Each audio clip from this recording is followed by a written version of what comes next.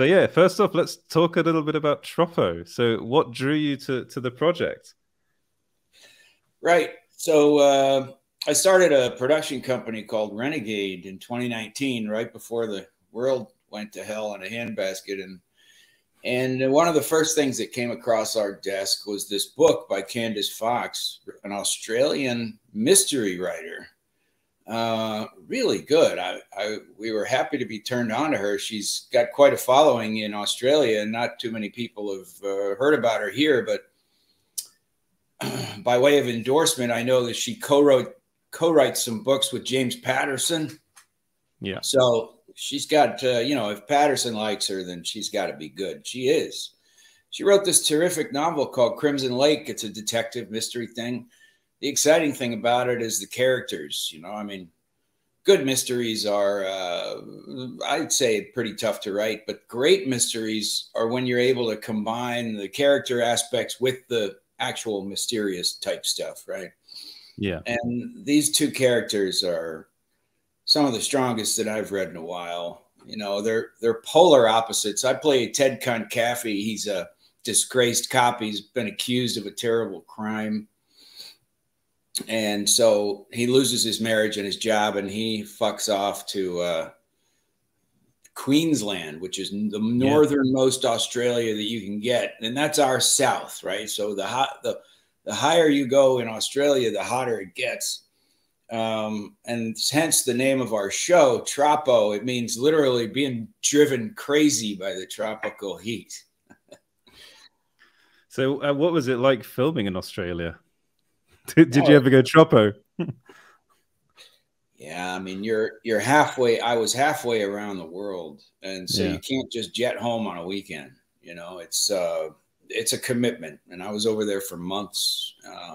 Fortunately, we had a good group of people with us, talented bunch, and the work was good, but it left me pining for home. I got to tell you. As much as I like it, it's a little bit like visiting.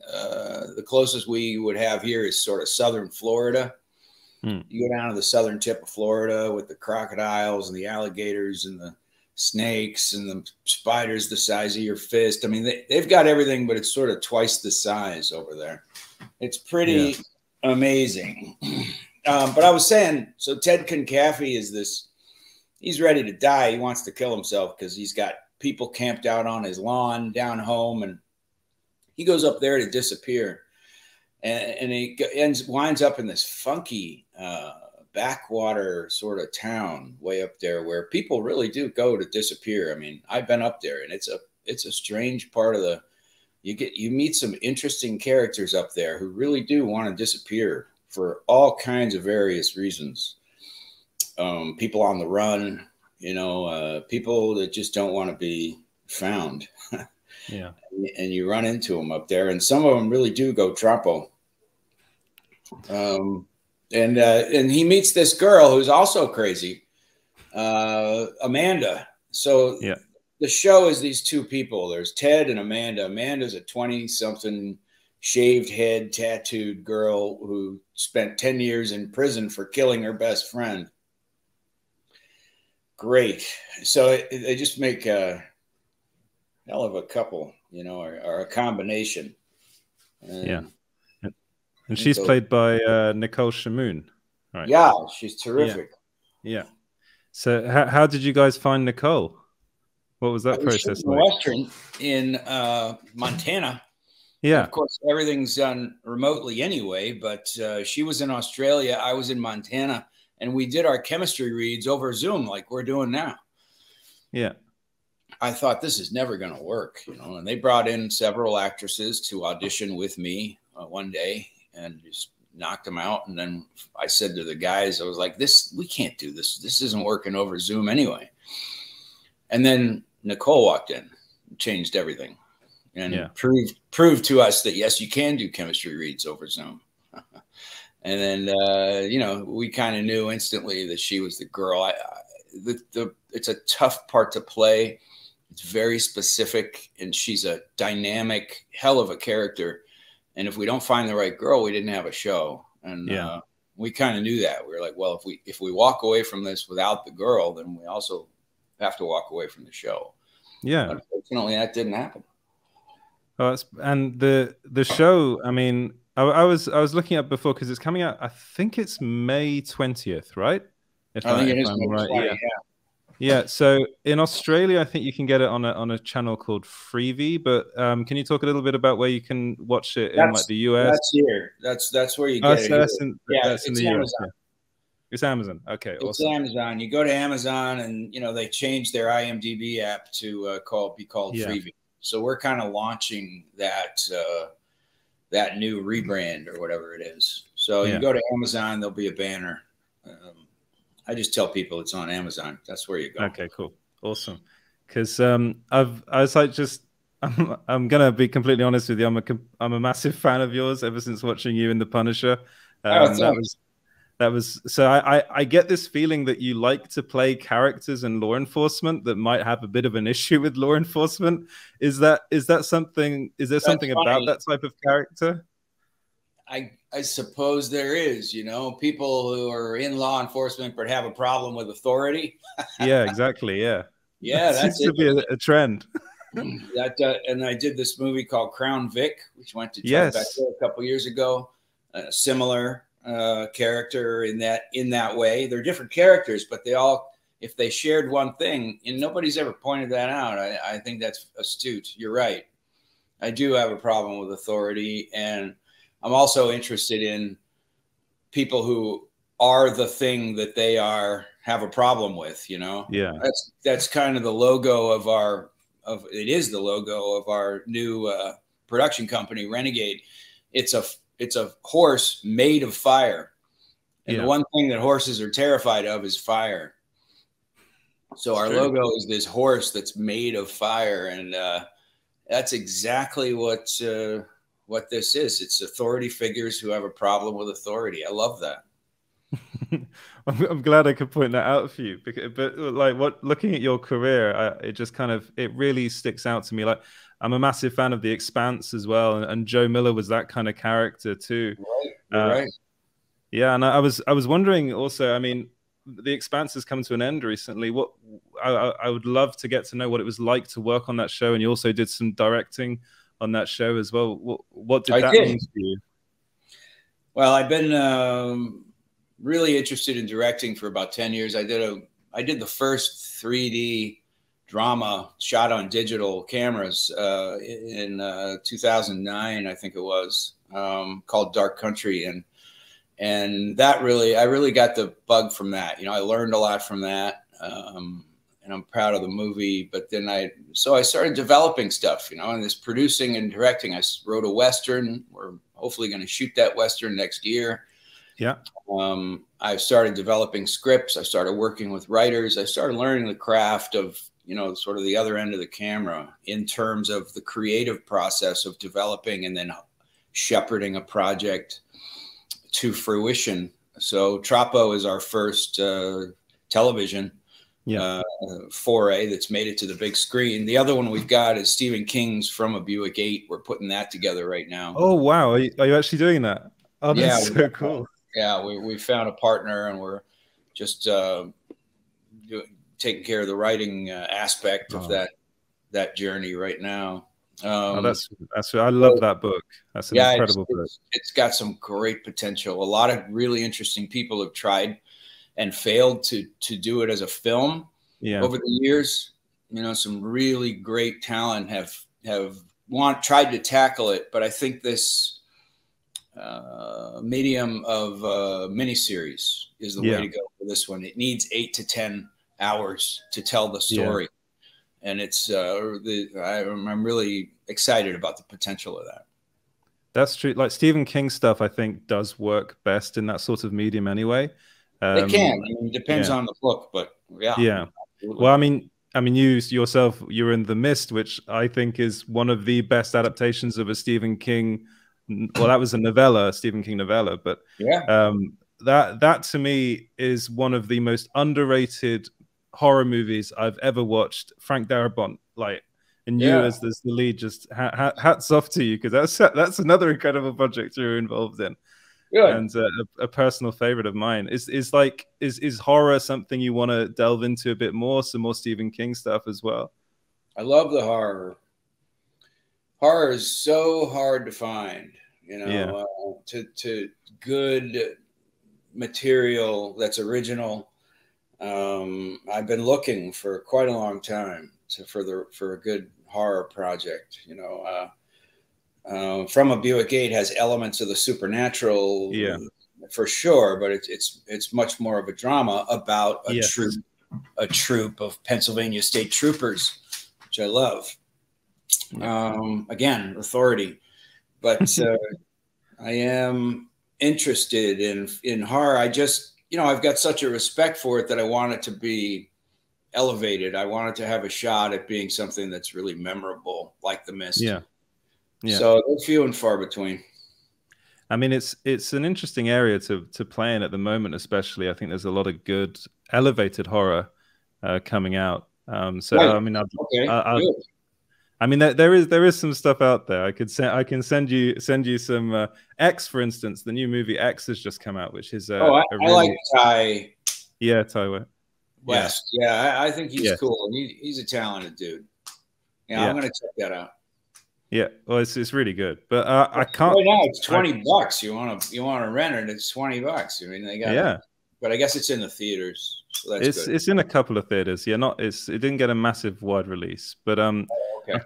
I can't talk to you. I know James would be remiss if I didn't mention The Punisher and a little bit about Dirty Laundry, because that's his. I think that's his favorite Punisher thing ever, and we're including the Punisher series in that. We wanted to know what that was like to work on, and what it was like to work with Adi Shankar on that. Adi and I had met, you know, and we were tossing ideas around. At one point, we were going to do a film together. Yeah. At the same time, this was, I mean, to be honest, this was just something that I cooked up on the couch one day and thought this would make a really neat short story, you know, a little short film. I came up with the idea, just the outline, you know, of the story. And I called up a couple of buddies of mine who I thought would be good at it. Chad St. John is an excellent writer in the style of Walter Hill. He's very terse, but really gets it, really gets the tone. Dying to work with that guy. We haven't been able to make that happen yet, but we did work. So I called him up and I said, hey, here's the outline. He whipped it out in a weekend. He whipped us out a 10-page script over the weekend. And at the time, I had just worked with Phil Joannou, who did State of Grace, among other films. 3 O'Clock High is another good one. And he, I knew, was capable of doing the tone that I wanted. You know, and the reason I wanted to do it was just to capture the tone that I felt when I thought about The Punisher and read those books and thought that what the fans really responded to in that world hadn't been expressed on film yet. So I did the short to take us to that world, you know, as best I could. And it's one of those things where it all came together. I had the right people at the right time. And Chad St. John wrote the script. Phil Joannou brought in his commercial film crew, so we were able to do it on the cheap. Adi Shankar footed the bill, and we knocked it out, you know. And we knew we couldn't monetize it because it really was sort of a fan film, so we just threw it out there. And the fun part was I took it down to San Diego. I had a booth down there at the time. I was making comic books with a company of mine called Raw Studios, and we had a booth. So we rented out one of those little rooms, and we handed out postcards. And we didn't say what it was about, but we hinted at that there was going to be something special. And a few hundred people showed up, not knowing what they were going to get. I forget how many people. It must have been maybe 200, because we had our room wasn't huge. And we had a big screen, and we said a couple of words, and then we just dropped it on a big screen for this little audience, and they flipped out. It was really that must have been amazing. Really gratifying to see And those postcards are out there somewhere. I'm sure those guys who collect everything have those original postcards we handed out. You know, be at this place at this time and see something special. That was fun. That was really fun. Would you ever like to revisit the character? I would do it as a director. Oh, cool. I would love to. I would love to make Circle of Blood. Oh, yeah. Castle ends up in prison with everybody that he put there over the years, and they all want to kill him. It's a really great little graphic novel. Oh, that would be great. Blood. You know, you to use that as the core and then sort of expand it out a little bit. Yeah, that's a very good idea. You should pitch that to Marvel. Yeah, you know, Marvel. Now, I guess it all does still go through Marvel, doesn't it? Yeah, it does. Yeah, I think so. I mean, that's something that I think a lot of people are asking. There's Doctor Strange out at the moment, the second one, and a lot of people were talking about cameos, and I'm pretty sure your name came up at some point as a potential cameo. Have you ever had discussions with Marvel about coming back to play the character or not? No. It went on to John Bernthal. Who did the series for Netflix. I thought he was excellent. You know, I love the character and I love the world. But you know, as far as like if I was directing the Punisher, I wouldn't cast me. You know, and I did the best I could with it and all that. But you know, he's I believe it. You know, he's Italian. You know, he's an Italian fighting the mob, and I think that's sort of an important part of that. You know, that you know he's olive skinned and black haired and hairy, and you know he's a beast from another dimension. You know, and than I live in.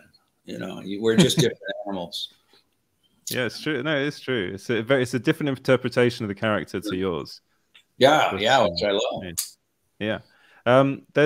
There is I think I've got a couple more minutes with you, Thomas, if that's okay with you, by the way. Buddy. There was a movie that came out a couple of years ago that we're talking of Stephen King. It's 1922, came out on Netflix, and that I think like your performance in that was we're talking about horror as well, is incredible. One of the movies that a fair amount of people saw. But I really do think it needs to be revisited because anyone watching this, if you haven't watched 1922, please do. What was it like to make that movie?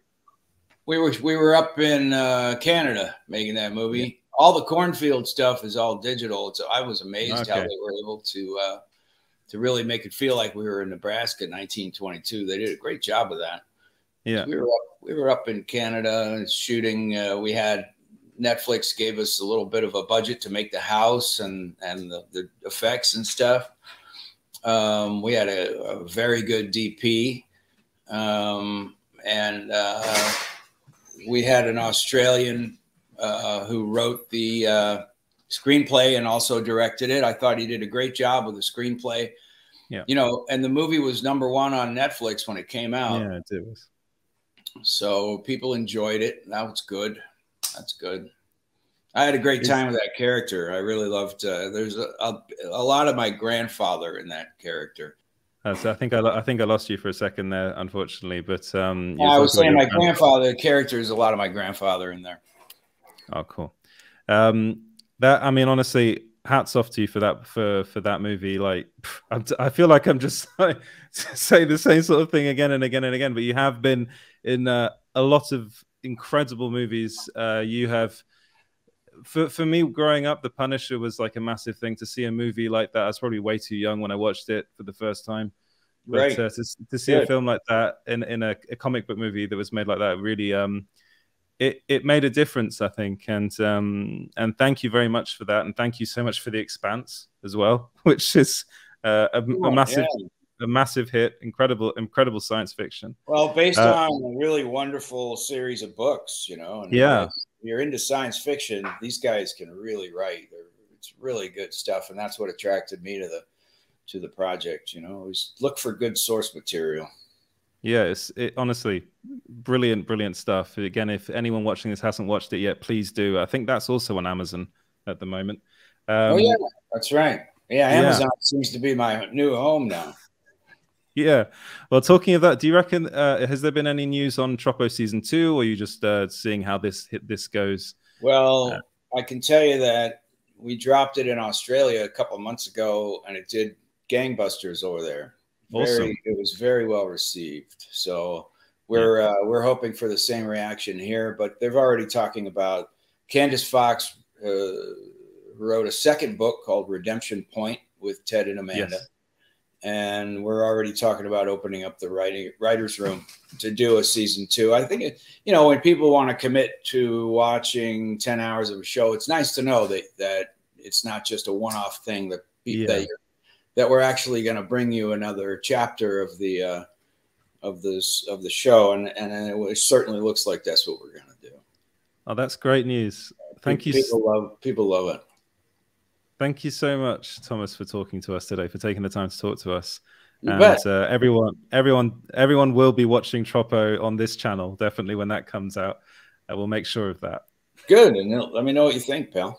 I will do. Cheers. Thank you so much, Thomas. You bet. Hey, have a good one. You too. Cheers.